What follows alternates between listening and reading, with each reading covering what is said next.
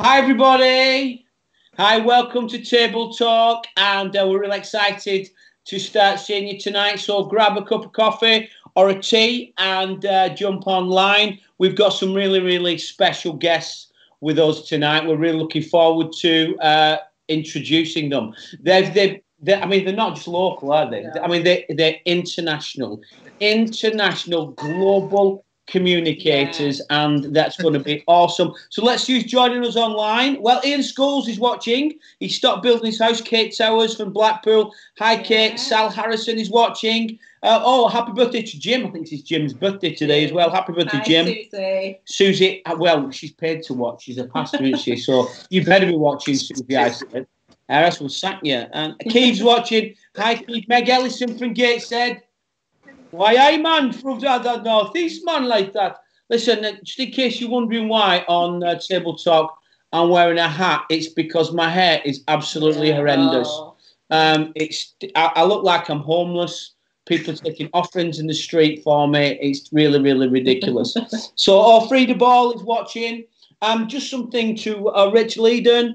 Come on, jump online, get a brew. Paul Reed is jumping on as well. Just to my wingman, Luke. Luke, can you get me and Georgina on the screen with Kevin and Maria? It's live, but it's not on my iMac. That would be great. Steve Crossley's jumping on. The fireman, Margaret Pepper. Carolyn's on. Carolyn's telling me to take my cap off. Look, if I take my cap off, hair will fall all over my face.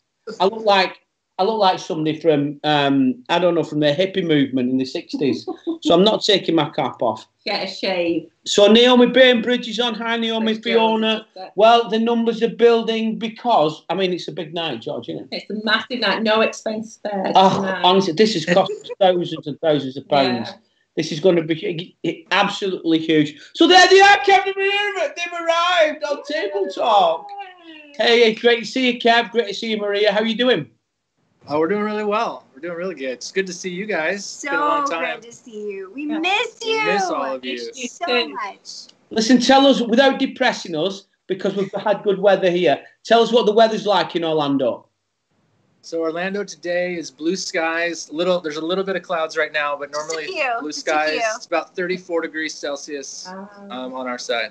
Oh, brilliant. Yeah. Well, listen, we're going to spend some time with you. We've got some real deep, heart-searching questions for you in a minute, but we'll go easy on you for the first few minutes. First few minutes is this. So, can you remember? This is a quiz to see how important I am to you. Can you remember the first time we met and where we were? I do. Yes, we were at the Empower conference, and I believe I met you in the green room. Okay. Brilliant. Do you remember that? I remember. Or am I wrong? You came up to me and said, "Hi, I'm Kevin, and I'm the best preacher in the world. Can I come to England?" And I said, "Kevin, be a bit more humble. That's bad." No, listen. We met all those years ago in the green room. I think it was in the King's Theatre in Portsmouth, wasn't it? I was speaking at the. I don't think not yet. I think you were still. The first Empower I went to was in the gym still. All right, that was in the gym, so it was the year before. Yeah. Wow, that's brilliant. Right. Well, listen, it's fab to have you guys on. I know you've been to King's. I think Kevin's been twice. You've only been once, Maria. Kevin, I've been twice. You've been twice. Yeah. So Kevin, you've been 3 times. So Kevin's had a three portion where you've only had a double portion, Maria. Yeah, he had a portion where you took him sightseeing around Bolton. No, don't do that. No, you showed me that great aquarium. Oh, that is... We took him to the Bolton Aquarium. And the year after, we went to Chicago to see you guys. And I'll never forget, we were on an open-top bus tour or something. Oh, shocking. And we went past the world's largest aquarium in Chicago, where you used to live. I can't believe it. Kevin arrived. He was a bit jet lagged. I said, "Do you want to see Bolton?" And he said, "Yeah, because he's nice." I mean, I'd have said, "No, get me to the hotel." Well, Kevin said, "Yeah." So I'm walking through Bolton. Going, "That's a kebab shop." That's a charity shop. That's an empty shop waiting for refurbishment. And then I thought, there's got to be something good in Bolton Town Centre. So I took him to the aquarium, and there was 4 goldfish tanks with dead fish on top. After Adam's saying, don't forget you showed him Home Bargains. Yeah, and I took him to Home Bargains. And if you've not been to Home Bargains, if you've not been to Home Bargains, you've never really lived. You've not had the full Bolton experience. People are saying, Kevin, that they love it when we dressed up. I think we need to explain that. Yeah. The pictures where we dressed up. We should find more of those photos. We've got to find them and share the wealth again. We'll share them on our pages again for sure. That was so fun. Yeah. So fun. Yeah. It was. Okay, let's get some questions, shall we? We haven't paid $10,000 to get them on just to ask them questions, have we? Really? That's awesome. Gee, thanks. Okay, so let's do some quick fire ones. These are just to find out a little bit about you. So we're going to give you 2 options, and you've got to give us one. There's no thinking about it. It's got to be a straight answer. Both. Well, you throw something, I'll throw something. Tea, coffee. Coffee. Kevin? Coffee. Europe or Caribbean? Europe. I'll go Europe. I don't want to answer that one because I want them both really bad. I think I just want to travel right now, anywhere. I'll go anywhere right now.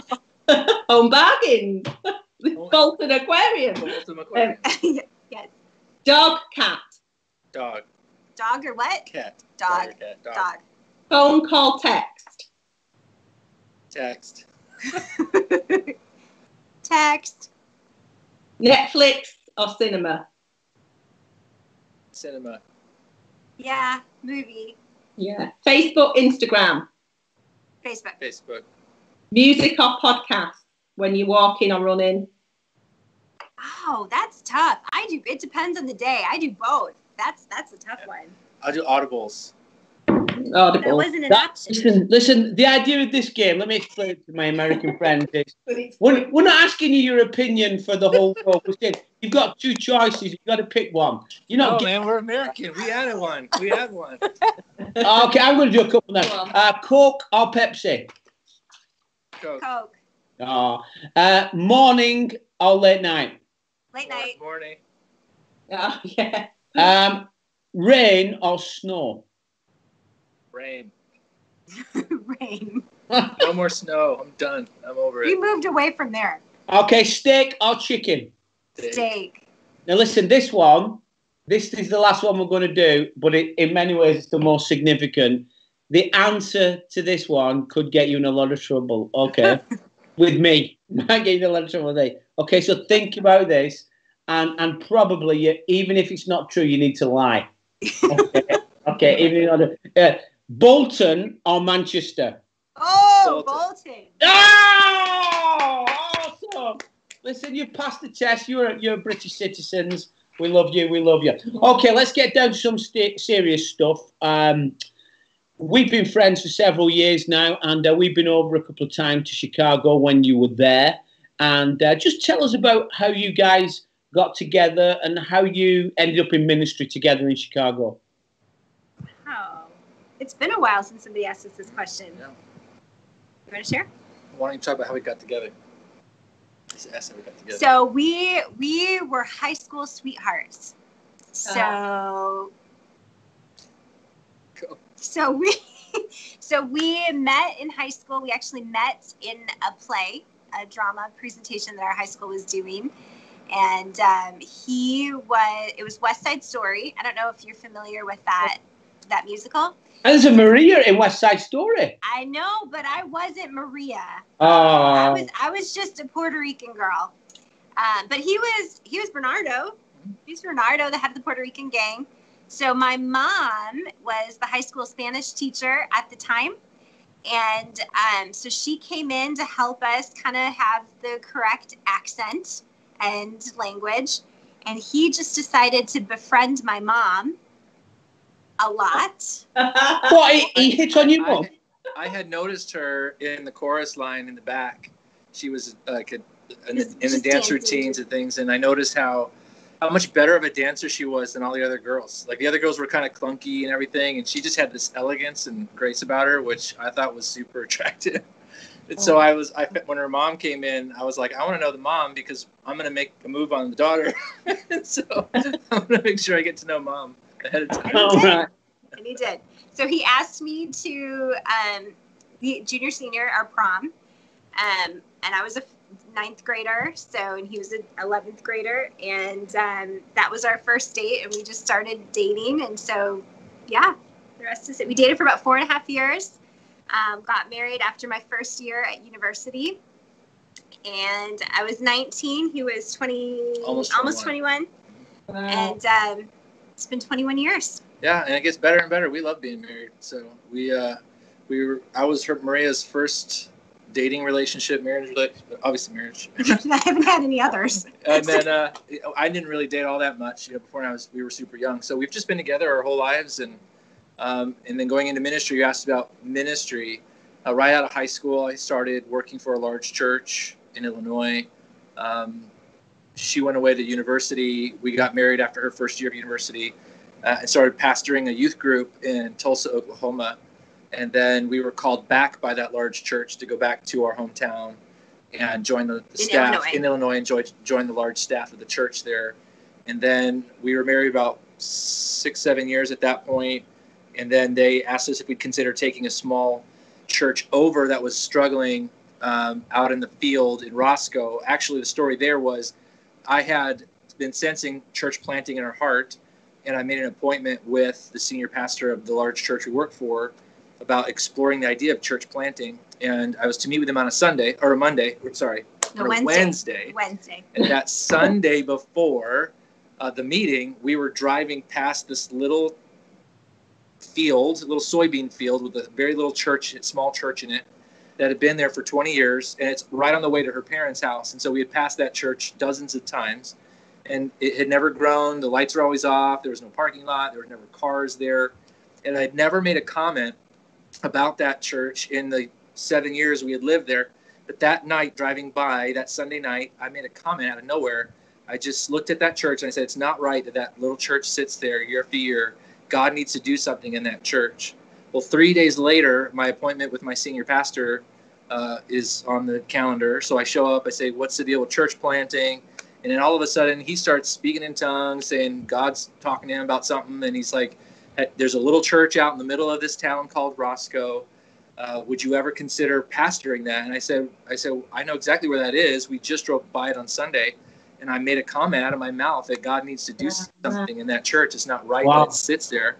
And so we learned a lesson that day that never say God needs to do something somewhere unless you're willing to be the solution to that problem. Right. So 3 days later, we were being offered that very church. And so fast forward a month later, we candidated the church. They voted us in. There's 18 people there. We were elected unanimously. We took about a month to pray and just rest. And then a month later, we started. So August was our initial start date, 2003. Or 2003, I think. And from there it grew. We were there 16 years, and then up until this last June, we were with you guys. We're going to come on to the future. We're going to come on to the future. We are. We're still in Chicago. Don't rush it. Don't rush the story. Listen, a lot of people on Facebook haven't got past the fact that you hit on Maria's mum before you hit on Maria. There's a lot of activity on Facebook saying we didn't think Kevin was like that. We thought he was holy.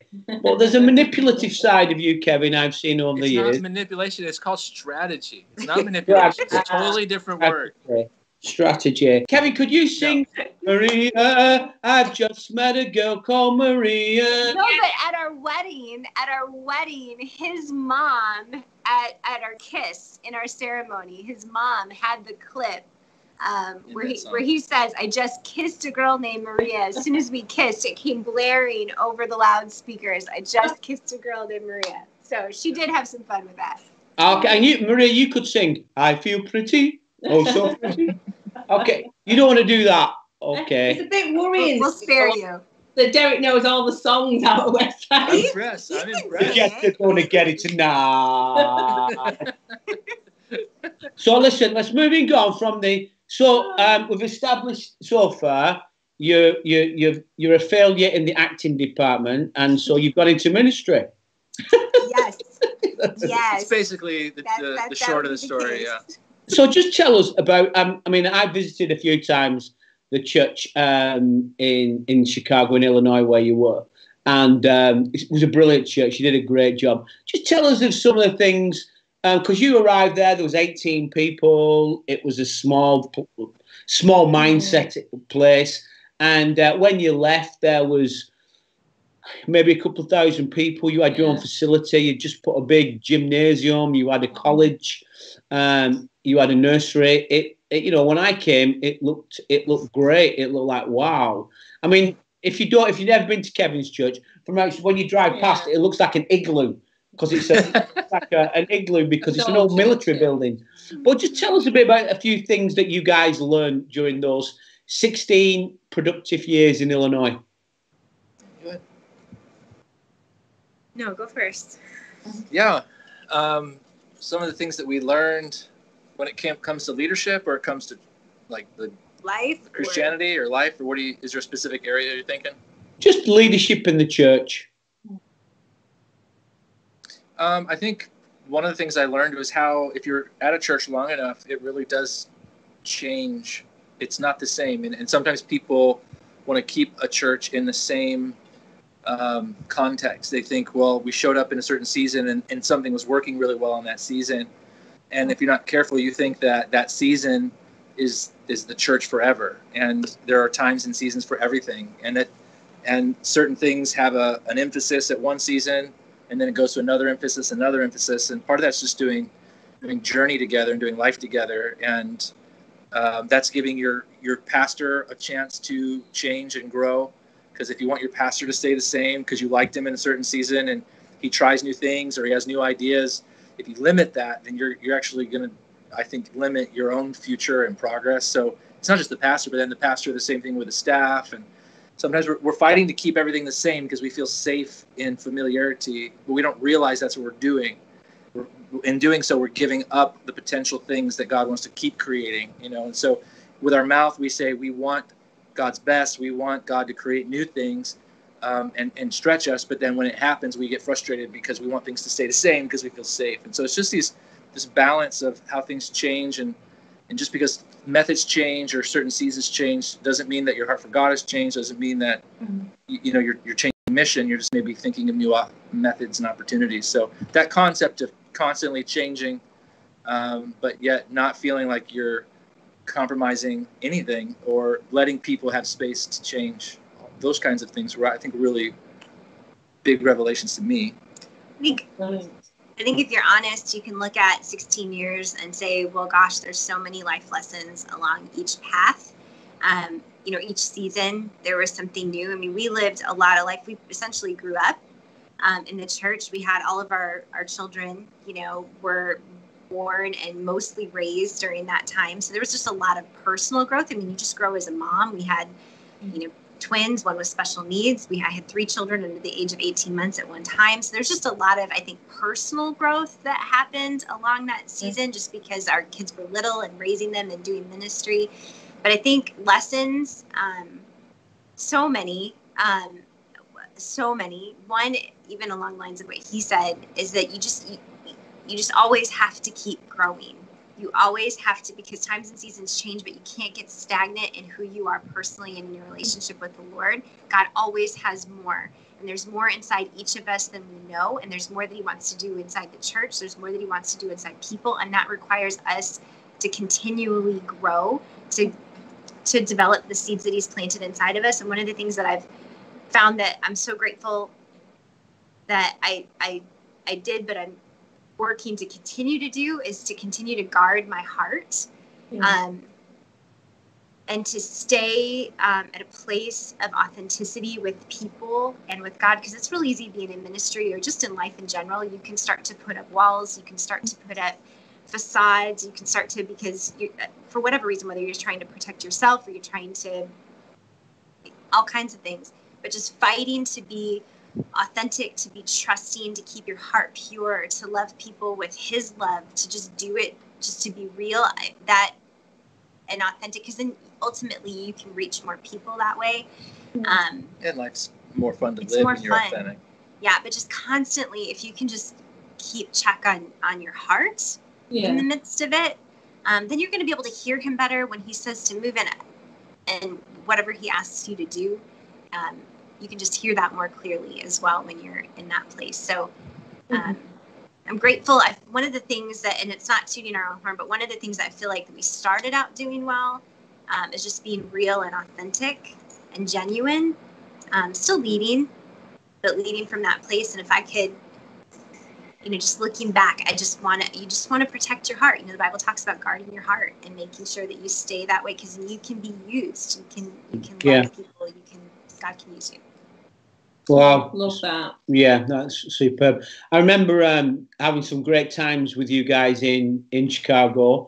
Usually when we'd ministered on the Sunday, we went down into Chicago, into the city, and we went watching the Bulls. I've recently, in lockdown, I've been watching The Last Dance, which is all about Chicago Bulls. Yeah. And I've been seeing bits of the city, I've been saying, I've been there, and stuff like that. So we've had some great memories of Chicago. You guys did a phenomenal job taking a church from 18 people to the one that I preached in that a year before you left. I mean, that was awesome. Is overused, but I think it's probably fits what you did there. So that's not the end of the story. So tell us about how on earth you've got from being in Chicago, happy, church of a couple of thousand people, great city, everything happening. Derek's your friend from England. You've spoken at King's in Bolton. That's as good as it gets in ministry. And how did you get from there to 12 months later? We're speaking to you from Orlando.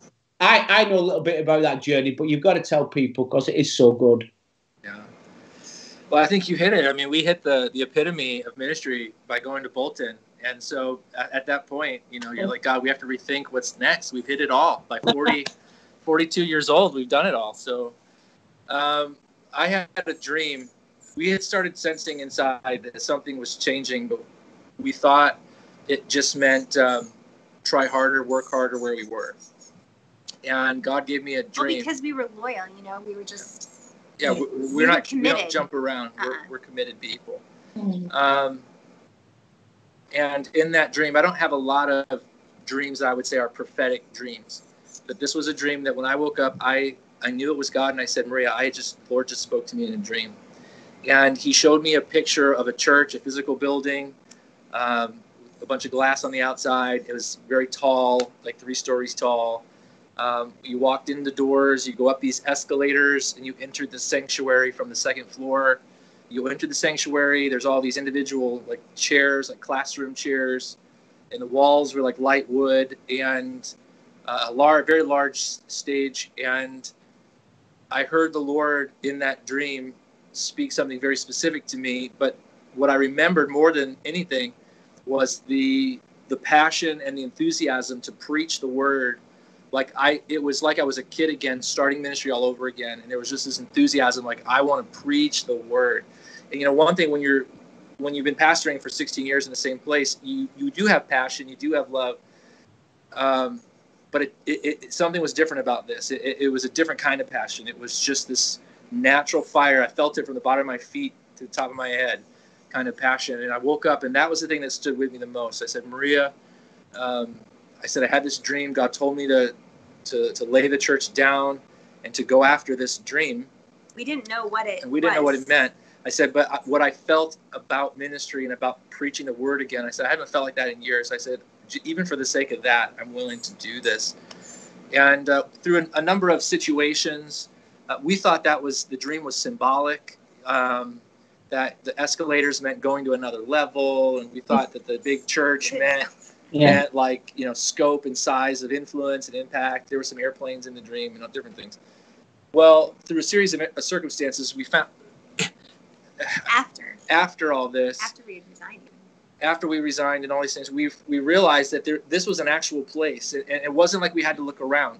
The one person I reached out to let them know that I was thinking about transition, we started having conversation, and then from that conversation, someone said, "Oh, that's the pastor that has the church with the escalators in it." And I'm like, "Excuse me?" I didn't even know there was a church with escalators. I didn't know churches had escalators. And I've never been into a church in my life where you entered the sanctuary from the second floor. So I get online, we look at this church. The outside of it's the exact picture that was in my dream. It's the tall glass building. It has the escalators. The sanctuary has the individual chairs, the lightwood walls. It was like I was in the spirit in my dream, standing in the middle of a real place. And that place happened to be in Orlando, Florida. And so I had offers to go to states to pastor, Louisiana, Buffalo, New York, but it wasn't the dream. Large sanctuaries, all kinds of things, but I couldn't get away from the dream. So there wasn't a job. There was no job offer or anything. So we just made a commitment to turn down all the other churches and just follow God on this. And so we flew down to Orlando. I met with the pastor of that church. And I just let him know, the Lord told me, and I did have a friendship with him from Illinois from years ago. I told him, the Lord told me, showed me a dream of your church and told me that I'm supposed to come here, that you're our next step just to be here. So we're going to come free of charge. I'm not asking for a position. I'm not asking for anything. We'll come and serve, and we'll live off Maria's income with her health coaching business, and we'll just volunteer and serve. He was like, well, that's awesome. Come on in. I know your story, so I know you're a quality leader. Come volunteer. There's not a position here. There's no staff position here. So we came in August. In December, he asked, a transition happened on his team, and he asked me to consider being the executive pastor of the Church of Ministries. And so in January, I started working for them. And what I do basically is I coach all of their pastoral teams in strategy and in vision and things like that. And so that's where we are currently in regards to that church that God had showed us in the journey. Yeah, but along the way, and I'm sure you have another question, but there have been so many amazing things that came out of that. Even when we, as a mom, I think about the kids and I think about, their schools and things. And what was interesting is when we found out Orlando, I started researching, for Isaiah, he's not so little anymore. He's 15. He has cerebral palsy, special needs. And so I started looking. I wanted to make sure that, him and the other 3 children had the right fit. Well, we come to find out there's a school in Orlando, which in Orlando, the town that the village or whatever that the church is in is called Winter Park. So in Orlando, there's a school just for kids with cerebral palsy. There's only one in the U.S. like it, and it happens to be in Winter Park. Well, and in my dream, one of the things I did see in my dream was Isaiah. We have 4 children, but specifically I saw Isaiah in my dream, and he was thriving and prospering. And so he's been at that school, and it has been, without going into detail, an absolute game changer for him physically and mentally since being here. So just among other things, the Lord really, when you obey the Lord, like he really worked out all the things that concerned us, and the kids, their school year, well, amidst a pandemic, right? But the Lord had him in the right schools, and he just really has confirmed. It's not been easy, but he's really put the pieces together down to even our home. Wow. I mean, what I don't understand I'm trying to understand in all this is you pray to God and get a vision for Orlando, Florida, 20 minutes from Disneyland. I pray and get a vision of Blackpool and 20 minutes from Home Bargains. So I don't know if you're more holy than me, or God knows I can take the inner city. I don't know what that is. I don't know. Probably trust you more. I'd like to. But what a great story, and to move your whole family on, knowing that there's no guarantees of anything at the other end. That's truly inspiring and faith, and good on you. So you've been in Orlando now just about a year, is that right? Coming up, yeah, in August of the year. Okay, just tell us how you're finding it in Orlando. The sunny weather 24/7, and have you been to Disneyland yet? That's what we all want to know.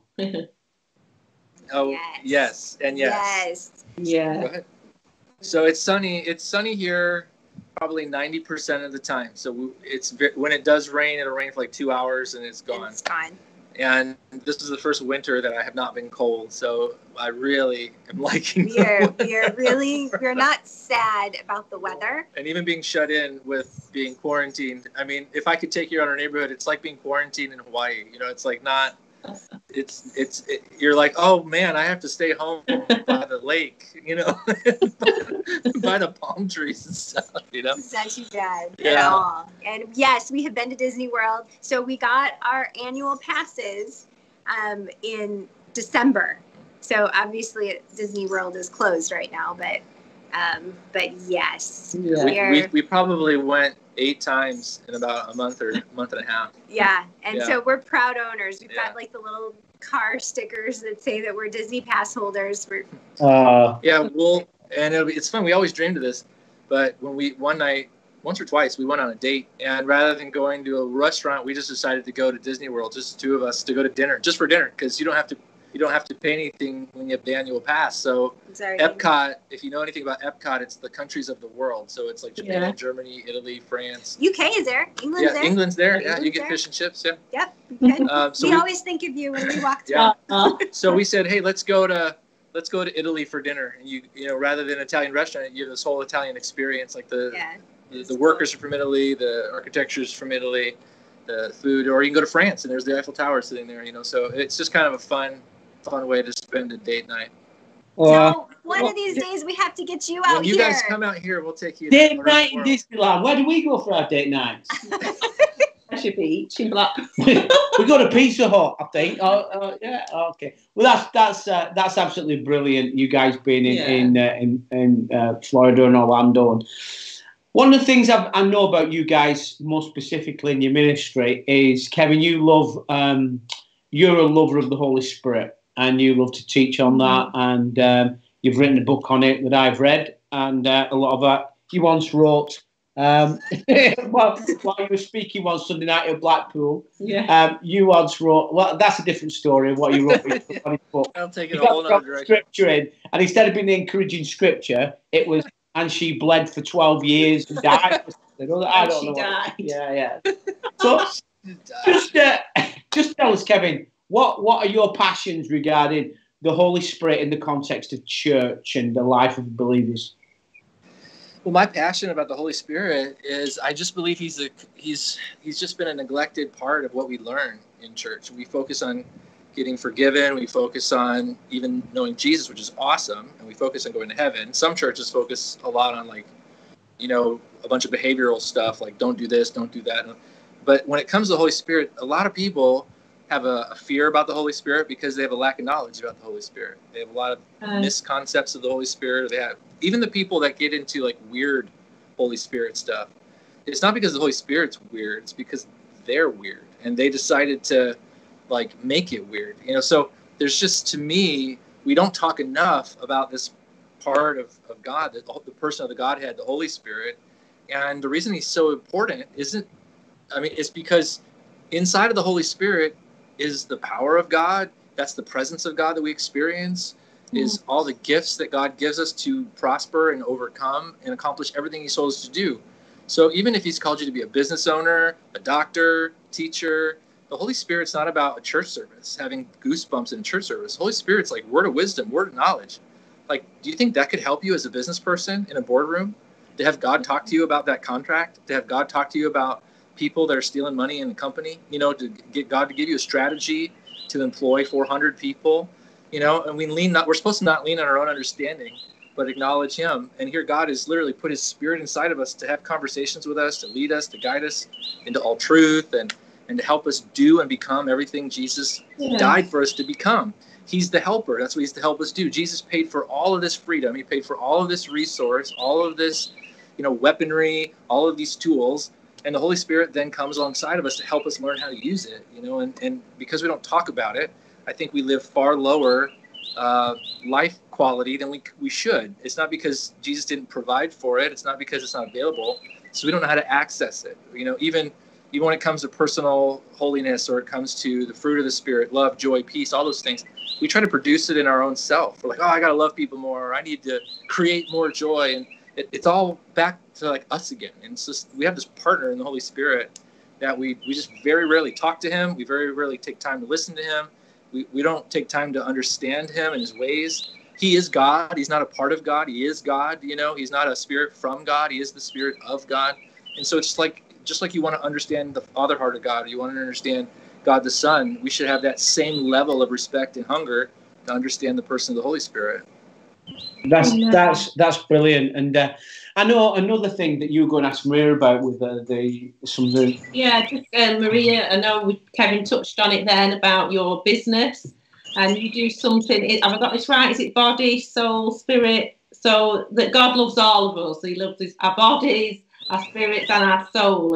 And you've got this life coaching business. Could you tell us a bit more about that? Yeah. So you know, obviously, it's interesting.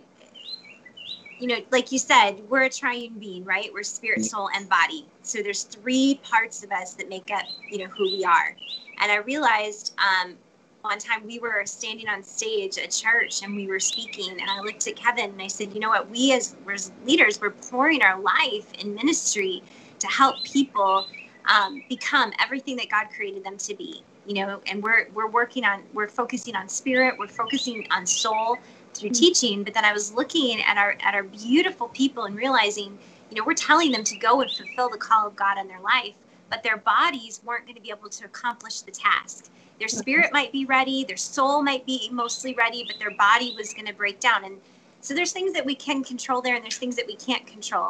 But realizing, you know, as far as our physical well-being, but realizing that we're all 3 of those things come together to be everything that God created us to be. And so I realized through my own personal health journey that there's a physical health that a lot of times we neglect because we don't think, for whatever reason, we don't think it's very important to take care of us as moms. Yeah. Sometimes we will focus on taking care of our kids and our family, which is a good thing to do, but we often put ourselves last because we feel like that's the right thing to do, not realizing then it kind of affects how we are able to be the kind of mom that we want to be, or wife that we want to be, or whatever it is that we want to be.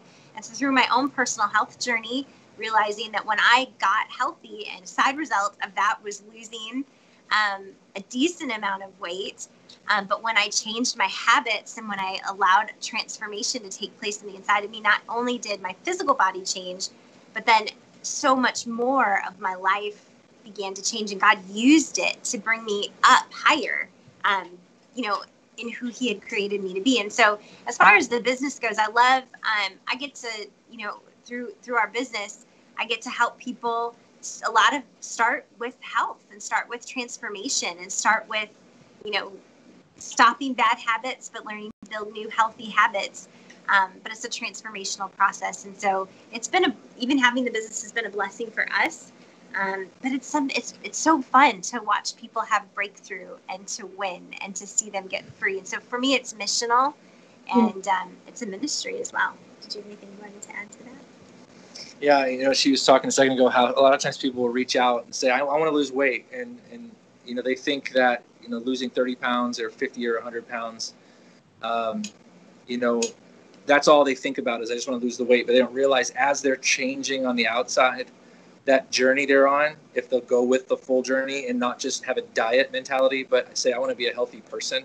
Yeah. That all of a sudden they start addressing healthy mindsets and healthy lifestyle choices and healthy, you know, other areas like what are they reading? How are they treating other people? I want to be a better person overall.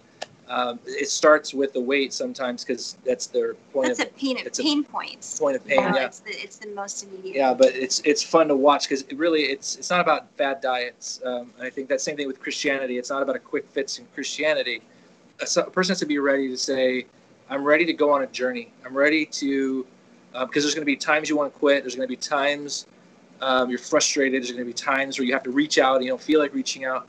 But you're ready. Your brain, you're saying, I need to change. It's not just, oh, I need to go to church, or, oh, I need to lose some weight.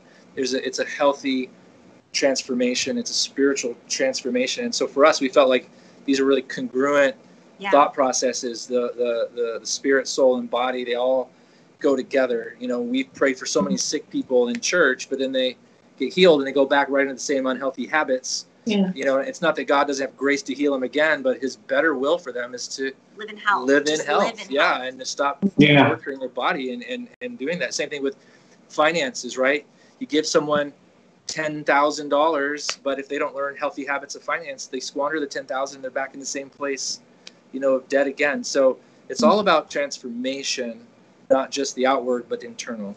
So, I love having, finding the right system and the right things to help people do that is been key. And so honestly, I know that there's probably people even listening that are desperate for help and that have changed or to desire change. And so just getting around the right group of people, having people keeping you accountable, but even letting yourself go on the journey, diving into some books, learning, and having a good, even, you know, nutritional plan to help you do that. But taking it one step at a time. I like to say, you know, what keeps us from having the diet mentality where it's like, you know, just go on a diet, but then you lose the weight and then you go right back to your old habits, is just if you can focus on just building healthy habits, even one at a time, just kind of build up on that, helps at transformation to keep it for the long haul too. So just wanted to, anyway. Yeah, we could talk about health forever. I could talk about it for a long time. One of the things you put on your Insta, Maria, I think it was this week, you've talked about embracing progress, but letting go of perfectionism.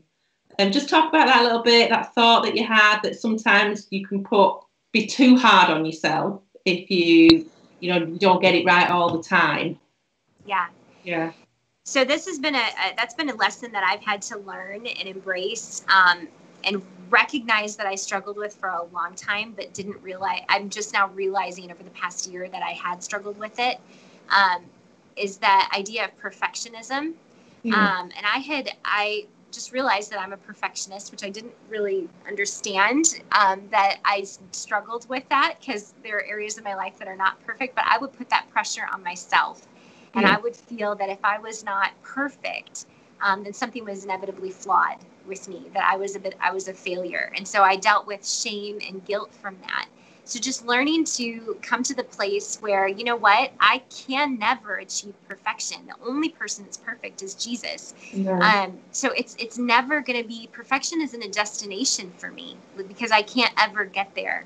But if I can just begin to celebrate how God created me to be, and it doesn't mean, I would get scared to even allow myself the freedom to celebrate who God created me to be, because I would think, well, then it's giving me license to not get better and to grow and to improve. I struggled with that in my mindset. But again, it was a war, and I realized it's not about that. I can embrace exactly who I am as long as I am hanging onto his hand and allowing him to grow me and to move forward. And there's so much more freedom in that when you can live in that place and give yourself grace, but even for me, it's just been a journey to even allow myself to give myself grace, that I'm not a perfect mom, that I didn't handle that situation right with my kids, but I'm even practically writing down in my journal things that I did well to retrain my thought process, because I could tell you 15 things that I did wrong and struggle for 5 minutes to find one thing to tell you that I did well, because of being a perfectionist and finding that, I could never celebrate a victory because I always found something wrong somewhere. So it's a struggle, because I know that God doesn't see me through that lens. He doesn't put that pressure on me. I put that pressure on me. And what's the result of that? Well, it's negative self-talk. I get pulled back. I'm not moving forward. And I often shrink back from who God called me to be. So then again, and that negative self-talk, because then what happens if I put that shame and pressure on myself, then I start to talk down about myself and talk negatively. And that voice is that internal, critic will start to point out even more things that are wrong. And I'll try to motivate myself that way. And it'll just keep taking me in a circle. So progress over perfection, for sure. I think that's brilliant, Maria, and I think so many people relate to that. And I think one of the things that God really spoke to me recently, actually, he just spoke to me and said, you know what, you're doing better than you think you are.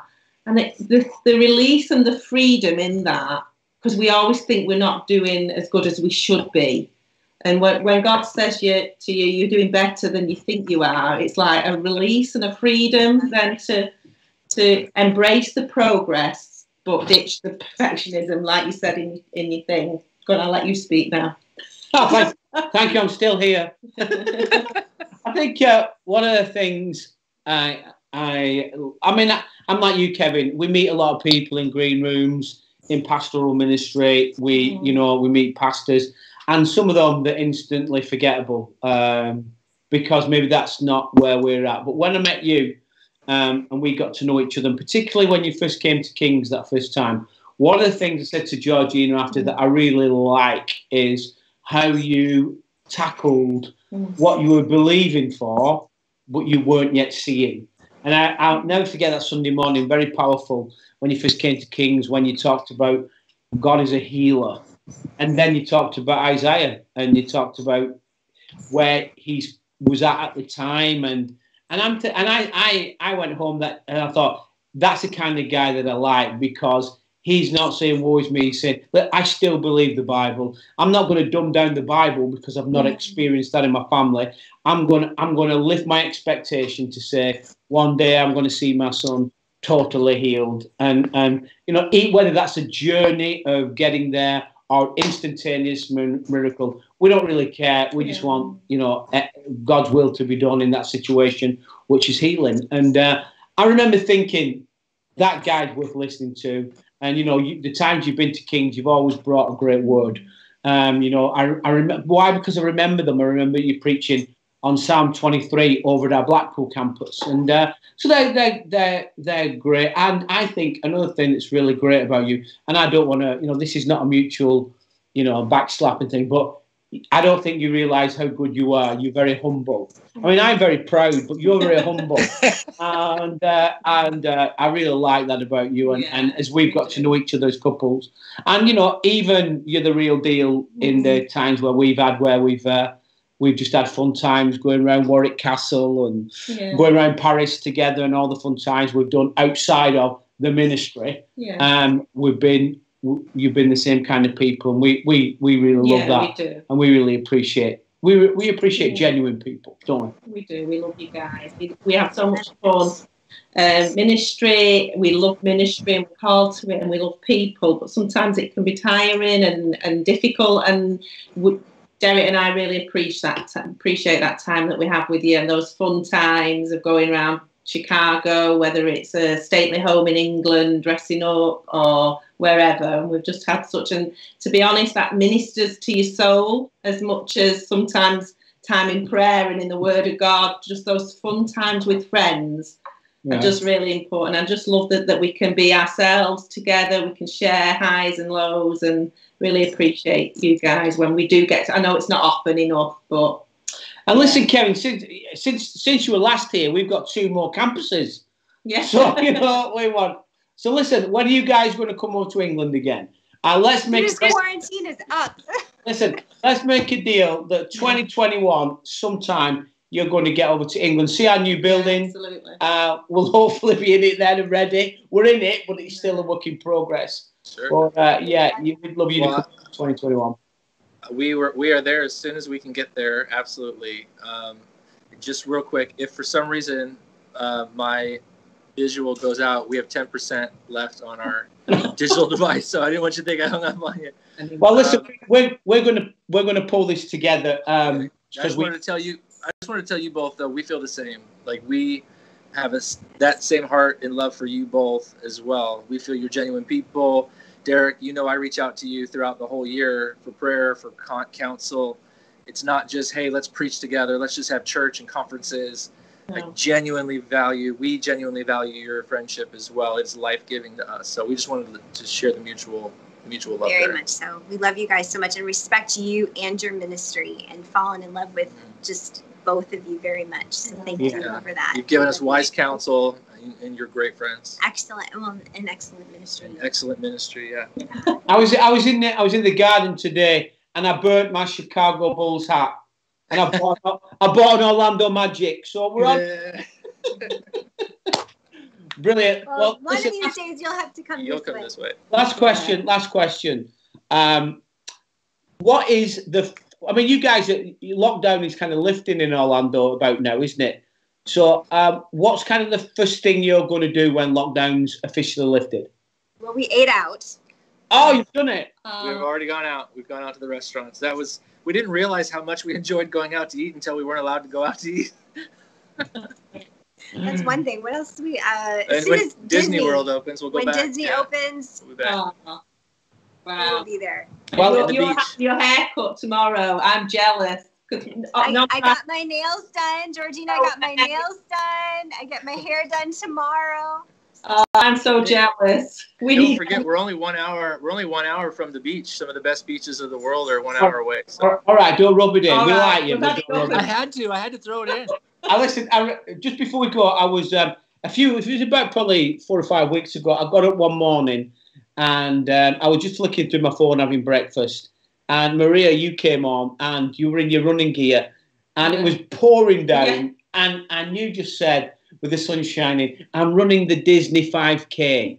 No, it wasn't on. No, it was cancelled. You were going to run the Disney 5K and it was cancelled. And I thought, what is that? You're running the Disney 5K. Star Wars theme. With the Star Wars theme. Yes. Listen, we live in different worlds, and we're so pleased you're in Orlando. And, we do love our campuses. Yeah, we do. I'm not. We just love Dale Bolton.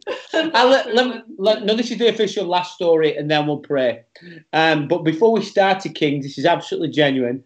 Before we started Kings, and we left our last church around the June, started Kings in November. There was a couple of options that we had, and I always had a strong sense to stay in Bolton and do what we're doing. I feel very called to Bolton and the Northwest. But we did have a phone call, and the Northeast, Gates said. And we had a phone call from America, from a church in Florida, who'd heard we weren't doing anything and said, would you like, to come for an informal interview? We'll fly you and your wife across. And so I'm thinking, well, listen, we get a free holiday out of this, even if we don't like the church. So I said, okay, let me think about it for a bit. And I went to pray. When you're praying, and you're praying, but you don't want to hear an answer because you pray thy will be done, but you don't mean it. You mean my will be done, God. And I'm thinking, God, all right, I don't want to do it. I'm called to both, but could I just get an holiday out of this? So I remember ringing the next day and saying, look, I really appreciate the time and everything, blah, blah, blah. But I don't feel I can come and do that because we're called to put the phone down. And, and we have, in all the fun, we have a real calling to, I think Bolton is the most beautiful place on the planet. Why? Because it's just my Jerusalem. I feel like the mayor of the town. I feel like God put us here and we've been ministering here. I've been ministering Bolton for 35 years now. In some kind of capacity, whether it's youth leader, assistant pastor, associate pastor, and then it's 15 years, this coming year's senior leader of Kings. So listen, whatever context God gives you, whether it's Orlando in the sunshine or Home Bargains in the rain, God can bless you in whatever context you're in. So Kevin and Maria, thank you so much. And we're going to pray for you right now, and then we're going to let you go. Then we're just going to spend a couple of time with our campus for maybe a minute, just seeing if they're okay. Kevin, Maria, thank you so much. Say hi to the kids, and we'll look forward to seeing you in Bolton in our new building as soon as we can get you guys over here. Okay? Let's pray. Let's pray, Kings. Father, we thank you for Kevin and Maria and the children. Jesus. We thank you for partners and friends in the gospel, and we just pray for the blessing of God upon this next season of Kevin and Maria. We just pray that you'll take them to a whole different level in every aspect of their life, in their health, in their mindset, in their finances, in their ministry, for them, for their children. You give them opportunities that they could not have manipulated or even dreamt of. So thank you for them, and we pray the blessing of Almighty God upon them in Jesus' name. In Jesus' Amen. Name. We love you both. They love you all. And we'll see you really soon. Okay. Love you. Bye. Bye. Kings, you guys stay on. We're just going to spend a couple of minutes with you just to say hi. We're missing you so much. And I mean, look at this. Look at that hair. I've got more hair than a shaggy dog. I've got a beard. I don't know what I'm going to. I'll tell you what I'm going to do. The first thing that happens after lockdown is I'm going to go to the Turkish barbers on Bury Road and get Tariq to give me a good shave. So listen, we love you. Keep plugged in. Stay in your connect groups. across all our campuses. Anything that campuses are doing, keep jumping online. I'm looking forward to speaking on Sunday. Second part of the message on the Lost Boys, all about the older son and some of the things, parallels for our life. And we're excited about what God is doing. We're working hard at getting us all ready back for when we can start to meet together in small groups. We're going to do it safely. We're not going to rush it. We're going to get it right. But we love you and we are missing you. Yeah. Remember that tomorrow is prayer and fasting. So in the morning, there'll be some updates what we're praying and fasting on. But if you can give an hour, 10 minutes, miss one meal, whatever it is, we're not telling you what to do. We're just saying, look, if you could incorporate this into your day across all campuses, that would be brilliant. So from me and Georgina, we love you. Hope you've enjoyed Table Talk tonight. We'll let you know during the week what we're doing next Thursday. There's loads of different options. We want to keep it live. We want to keep it helpful. And thank you for taking part and all the kind words that you've said on Facebook Live tonight or whatever platform you are watching on. So from me and Georgina, God bless you. We love you. We will see you really soon. Bye. Bye, Kings. Bye.